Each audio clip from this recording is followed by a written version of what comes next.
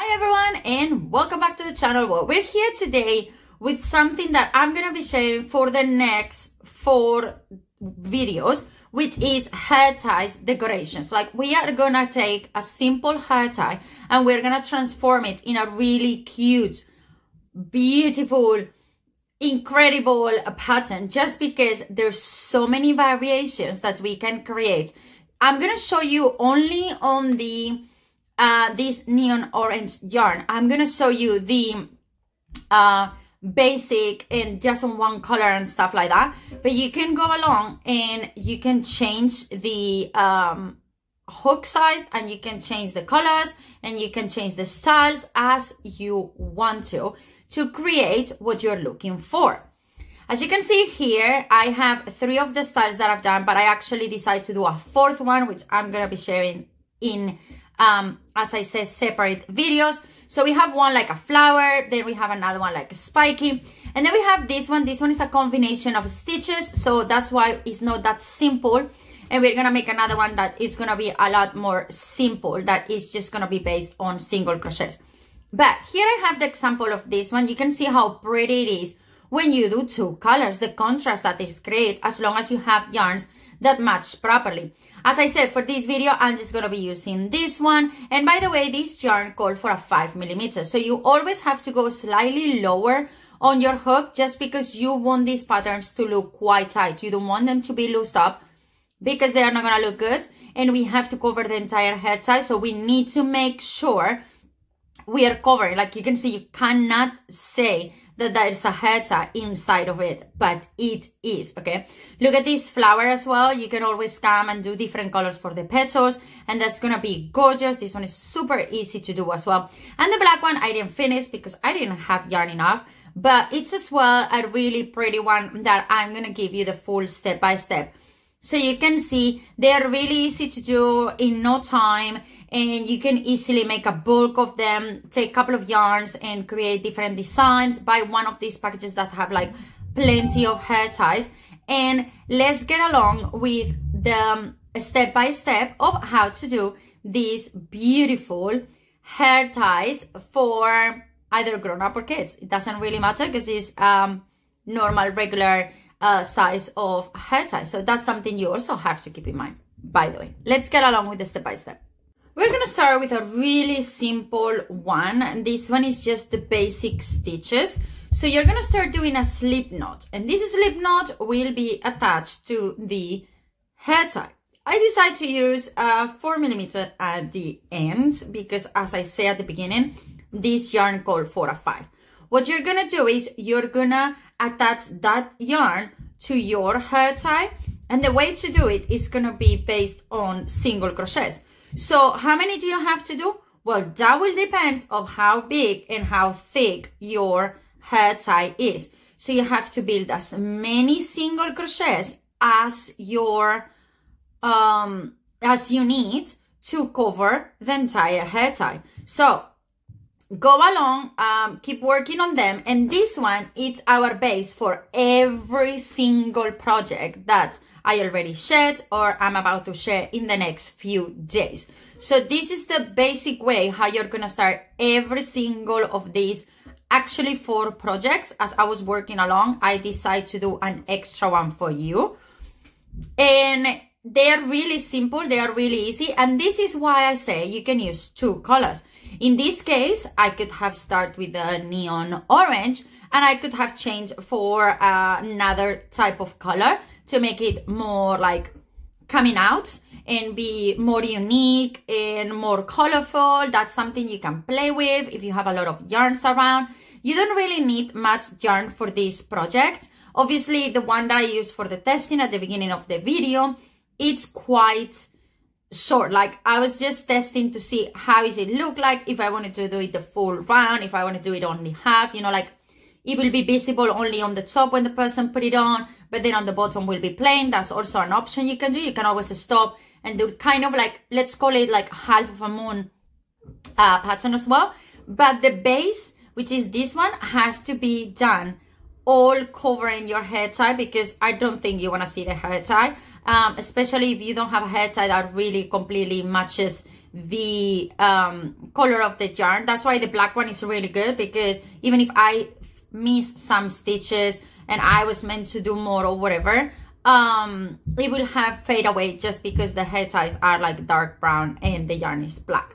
But in this case, it's really visible, the contrast between one color and another. So obviously we need to keep that in mind at the time of working. If you were to use another color, you can change by now. By the way, bring the tail back with you so you secure that beginning. I know some tails are quite wobbly and then they feel like there's threads everywhere, but the more you secure it, the faster and easier will be for you to work on these projects. Once you have reached the full length of the stitches that you need, as you can see, I'm even squeezing some of them in to make sure it's all covered. We are going to do a slip stitch. So as I was saying, if you were to do different colors, once you do this slip stitch, that will be the end of your first color and you will have to attach the other one. If you don't know how to attach colors, I have shown in multiple videos previously to this one, so you can go and check that. So once we've created the base, we are going to chain one. And on the first stitch, you're going to do one single crochet. Yes, it's really similar to the one in the previous video. But then the second one will be a double crochet. And then you're going to come to the next stitch and you're going to do one single crochet. So yes, you are correct. We're doing a repetition of stitches. The previous video was only a full pattern followed of single stitches. Here we are doing one single and one double. Why? Because we want to create a little bit of a texture on the project. We don't want it to be extremely circly and perfect as it was the previous one. Again, these are little modifications that you can do. And yes, it's noticeable that you have done that. And especially because of the way how we are going to end up the project. So you just have to go across the entire circle and make sure you do one of each all the time. It might not seem like once it's finished, it's more visible, but you are creating kind of like a hive with the double crochet, and then with the single crochet it's like you go down. So you have this kind of like waves that once you start using the head tie and it start twisting a little bit more, because right now it's really flat and perfect and not used, it start having a curve and it become like a wavy curve. It's so pretty and so cute. And I'm really glad I decided to do this small modification rather than just leave it as simple as it was the previous one. But I tell you the same like in the previous video. One, if you're more of a person that prefer patterns, well, you are on luck. You can find in the description box down below my Etsy store. Over there, it's going to take you to my Etsy store and you can find a picture related to this video and purchase the pattern, the written pattern. Or if you accidentally found this video and you're like, no, I want the physical products. Again, you are on luck because as well, I have the physical products available. And the best thing of all is that I give you the freedom to choose the colors that you want to use. I give you the freedom to choose the modifications that you want to do. And all of that, we will discuss it further once you place your order. And as well, we can do multiple colors, like I showed you at the beginning of the video. Or something even better.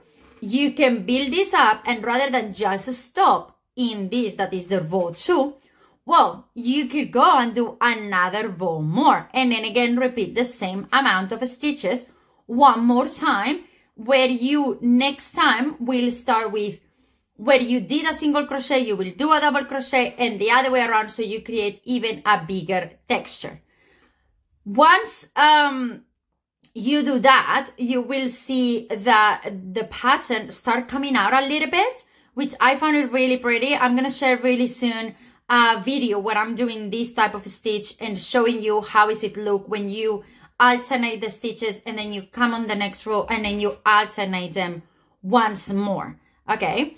But these patterns are so simple. I make them to give you really quick and easy ideas of project that you can do, especially now with the summer coming. You're going to do like gifts, or you're going to do like crafting markets and things like that. These are the best ones. You can take a bunch of them, multicolors, and then create a bundle and then make like a rainbow one.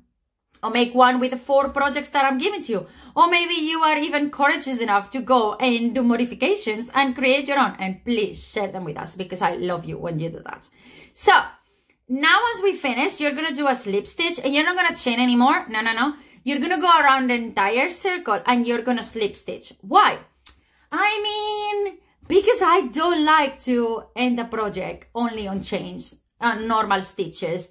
I like to do a slip stitch, because the slip stitch will give you an edge to every project that you do, and an extra texture and shape to the edge of your project that I just found really cute and professional, let's say.